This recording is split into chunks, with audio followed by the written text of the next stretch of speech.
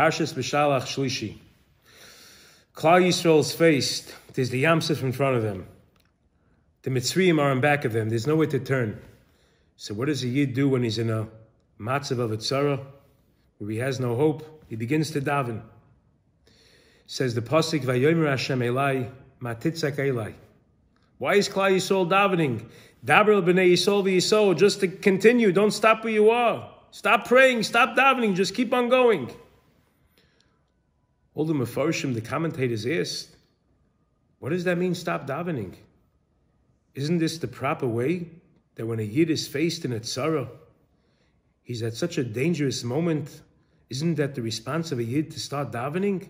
What does it mean, stop davening? Matitzek Eli, why are you davening? Dabel b'nei Yisrael v'Yisrael, just travel, just move forward. What's the meaning? And the Teretz says, you know why?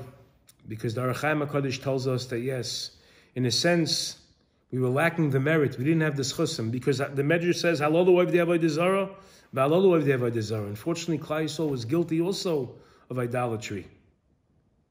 And therefore, being that we didn't have the merit, we didn't have the schus, we had to do something. What is it that the Rebbeinu Shalom requested for Klal Yisrael to do? He says, Abel Yalapiyan, Daber b'nei Yisrael v'Yisrael. To look forward, to look ahead. Don't sulk in the past. Don't fall in remorse what I did wrong. Now's not the time for that. But rather, Yid has to realize his greatness, his koiches, his exaltedness, what he's invested with. Daber b'nei Yisrael v'Yisrael, look forward. Look how much more you could accomplish. There's going to be a Kabbalah Sator. We're going to become a nation. We're going to shtelevek. We're creating a Klal Yisrael.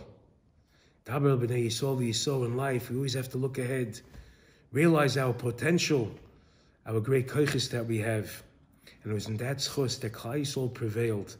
And they were zeicher to witness one of the greatest miracles of all humanity. Shabbos.